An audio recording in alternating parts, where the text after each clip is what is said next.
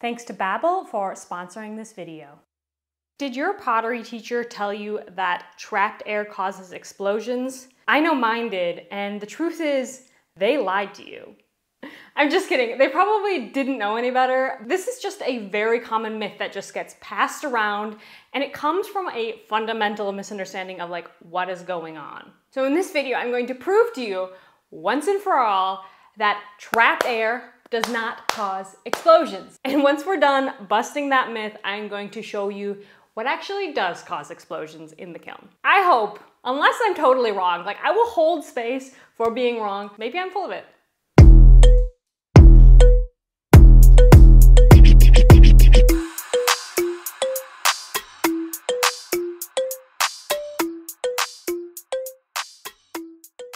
Okay, so a couple of days ago, I threw this ball on the wheel. Tried to get it as round as possible. That doesn't matter.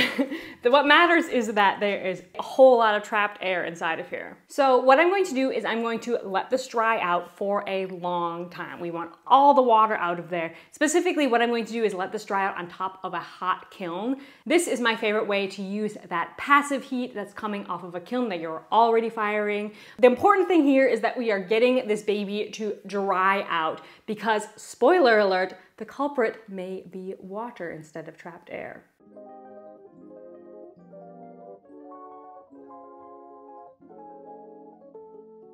Okay, it's a new day and it is several days later. I don't know how many days. I'll put it on the screen how many days later. And it is also 2 kiln cycles later where this baby was sitting on top of a kiln, a hot kiln, just roasting away, hopefully evaporating all of that water. 2 kilns was probably a little bit of overkill, but since we're myth busting, I wanted to be extra certain that this was very dried out before we tested it. Okay, let's load her into the kiln. And while I'm 98% sure that this won't explode, I'm going to create a little barrier here just so that I don't accidentally damage my thermocouple, just in case it explodes. Okay, we're ready to fire now, and I'm just gonna use my normal bisque program. I'm not gonna candle it because, this pot should be dried out already. So we'll see in 24 hours if I'm full of shit or not. While we wait for that to fire, let's take a little break and talk about today's sponsor, Babbel. Obwohl ich in den USA geboren und aufgewachsen bin, weißt du, dass ich eigentlich in Deutschland lebe? I have been living in Germany the last 9 years, and let me tell you, learning German has been a struggle. I have tried almost everything, online classes, in-person classes, but as a small business owner now, I ain't got time for that anymore. Then I found Babbel. Babbel is one of the top language learning apps in the world. Endlich wird die Brücke gebaut. I'm obsessed with it because its lessons are designed by real language teachers, not a bot. My experience with other apps was frustrating because it felt like they were only designed for beginners. When I started with Babbel, I took a little quiz and they placed me in the exact right level right away. I'm also a huge fan of the lifetime subscription because you pay once and you can access the app forever. They even have live classes. It's like having your very own language school in your pocket. If you want to try it for yourself, I've got a special limited time deal for you guys to get started right now. That will be up to 60% off your first Babbel subscription using my link down below. Now let's get back to the video. Okay, the kiln just got cool enough to open it. It's literally at 100 right now. I didn't think I was gonna be nervous when I was making this and everything. I was a little bit nervous, but it thunderstormed last night, which kind of put me in a spooky mood, and my kiln was running all night, and I was just like, what if it explodes?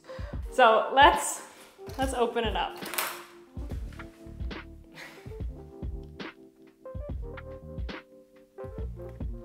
Okay, we're good. Ta-da! Check it out. We have a fully fired, completely trapped air bisque sphere here. No hole in this. Here's your proof, y'all. Trapped air does not cause explosions. So next we're gonna talk about what actually does. Okay, let's talk now about what actually does cause explosions in pottery, and in a minute, why I think people have the misconception that trapped air causes explosions. What does cause explosions is not trapped air, but trapped water. So if you're having the problem of explosions in your kilns, it means you're not waiting long enough for your pottery to dry. People often ask me how long to wait to fire their pottery, and honestly, this isn't impossible to answer a question because it is dependent on so many things. Things that are going to slow down your drying are a humid climate, so that goes for the climate where you live, but also like the microclimate of your studio if it's humid in there. The temperature, for sure. If it's colder, that's going to slow down your drying. Little or no grog. Grog typically helps to speed up the drying because it gets air into your clay faster. When you're making your pot, if you're using a lot of water, so heavy water usage when you're constructing your work, and thick walls. So if you're a coil building and you're going very thick like I do, it's gonna be a bit slower to dry. On the other hand, things that will speed up your drying are a hot climate, a dry climate, again, the microclimate of your studio and in the greater climate of the area, heavily grogged clay, light water usage when you're making your pottery, and also, of course, thin walls.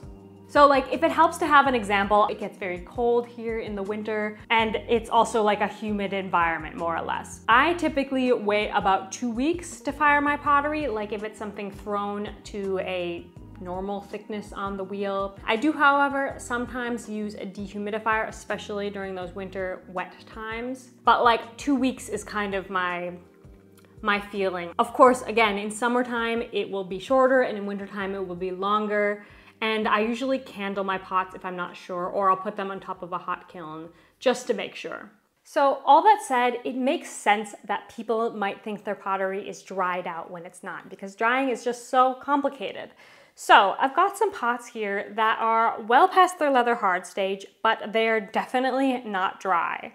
I know that because like I understand the drying in my studio, like the pace that things dry, but they're also quite cold. So this can also be an indicator for you to figure out if your pots are dry or not, if they're like feeling cold to the touch. But these pots are dry enough that I could definitely believe a beginner might confuse them and think that they're dry and put them in the kiln and suffer an explosion. So let's test that out. I'm putting them at the bottom because I think that they could do less damage to my kiln down there. I could actually see these guys surviving this kiln because my bisque program is quite mild. I'd say there's like a 50-50% chance that these survive. I don't know, it's gonna be an interesting experiment. Okay, let's check on our leather hard pots.